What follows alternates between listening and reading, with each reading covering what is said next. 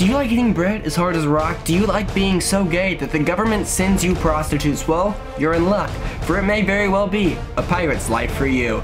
Today we're gonna go over some of the strangest and most interesting pirate facts. Let's hit it.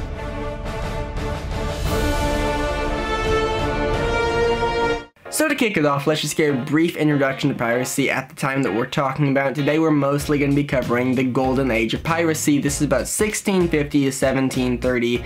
Now there are much more fascinating and really interesting different sects of piracy throughout history, like Greek piracy and the absolutely insane Japanese and Chinese pirates, but today we're going to be focusing on the most popular and most well-known form of piracy, which was English and Spanish piracy in about 1650 and 1730. Something that's extremely fascinating is actually how all this got started, and one of the ways that it was popularized at the time and how it became so big is actually the government use of piracy called buccaneering. These buccaneering ships were pirate ships that would be paid for or funded by government agencies that would be used to attack merchant ships or sailing ships to different countries without technically being used by the country in which it paid for, so it wouldn't, make issues. Because if Portugal comes over here with a man of war and attacks some merchant ship from Spain, and we're like, dude, Portugal, what are you doing?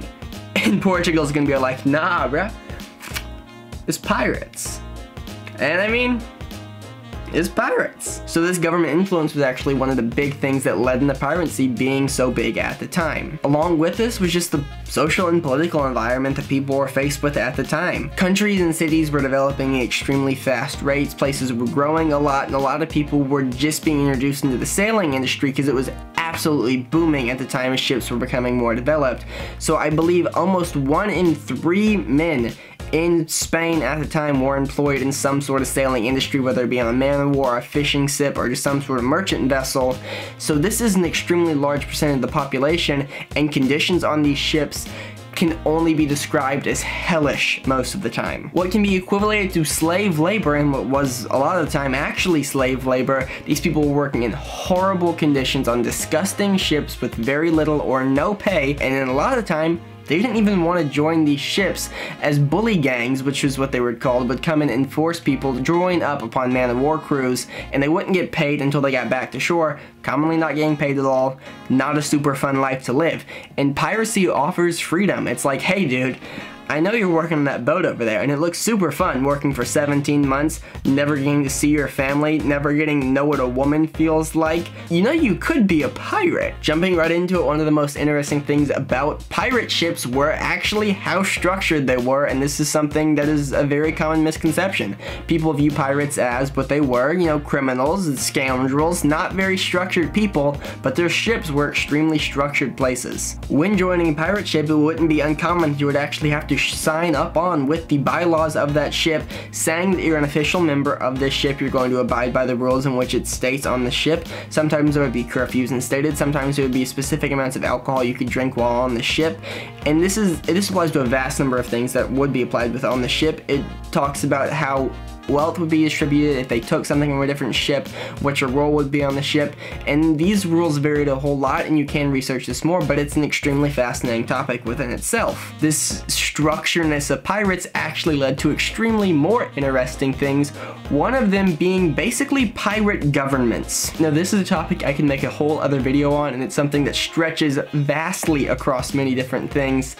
But how like in the second and third Pirates of the Caribbean movie, there was like the big pirate committee and they banded together to fight the East India Company? That was kind of a real thing. Now maybe not to that degree, but there were actually like committees of pirates that would be used and talked to talk about these things and do pirate business. We doing pirate business. We pirate government. Those two words do not go together, but they do. Now let's take a step away from some of the semantics to just jump into some of the specific really cool things that went on with pirate ships, one of which was their earrings. There was actually a whole lot that went on with pirates and their earrings, and they were actually really important to them, like on a personal level and for like a physical reason. Of course, there's a lot of superstition about these earrings. A lot of pirates believe that if you wore gold hoops, it would save you from drowning in the ocean. Tested by many pirates, and it is confirmed, myth busted. But they actually did have real life physical uses for these earrings. One of the main things being these actually acted as burial insurance for these pirates. If a pirate was to die, their gold earrings would be melted down and used to pay for a headstone and a casket. Pirates would even engrave or stamp the name of the port at which they wanted their body to be sent to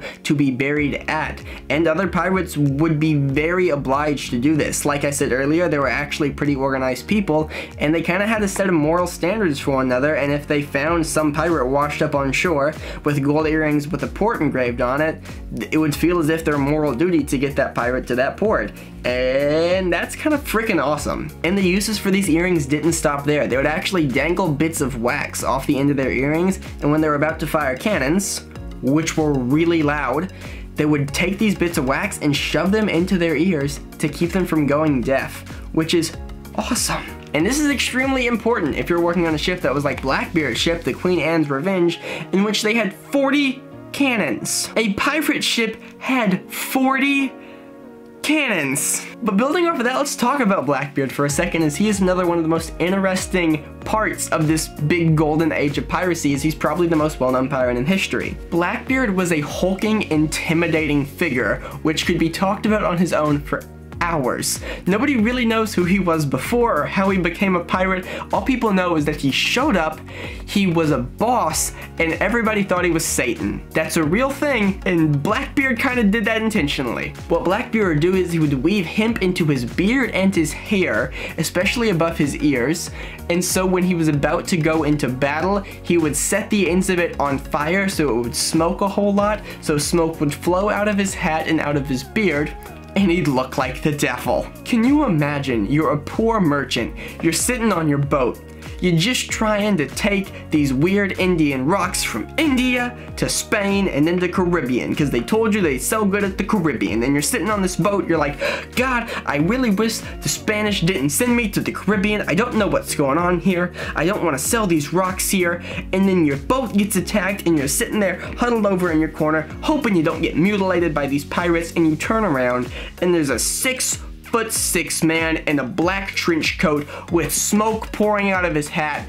who's about to literally rip you open and pull your intestines out. It truly was a beautiful period in history. But taking a leap in a whole other direction, let's talk about pirate homosexuality. Pirates had gay marriage. It was called matelage, and it was not uncommon for two people or two men on a pirate ship to be joined in matelage, in which they would share their treasure, share whatever rewards they got, and even set up trusts, so if one of these pirates died, the other one would get all the booty. Personally, I like to think that's where the phrase originated from. Two pirates join in matelage, one of them gets a lot of treasure, and it's like, hey, you know what you get?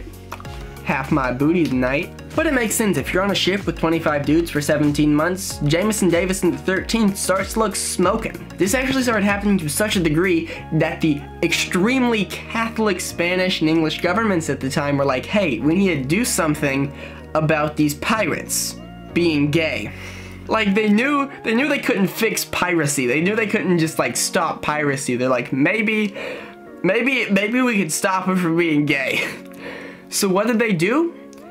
They sent a bunch of prostitutes to Tortuga. In the name of Catholicism, they sent a bunch of prostitutes to a pirate-controlled island, which resulted in a lot of pirate threesomes. Because gay pirate's gonna gay pirate, and if you can go halvesies on a prostitute, you might as well. I'm done talking about this. Next point. Now, while that last fact might make it seem like there were absolutely no women on the pirate scene, this is actually not true. It was actually not uncommon at all for women to join upon pirate ships, and it wasn't frowned upon in any way. And this makes sense, seeing as the whole idea of piracy was freedom. You're free to be gay if you want to, and if you want to be a woman and steal a bunch of stuff, be a woman and steal a bunch of stuff.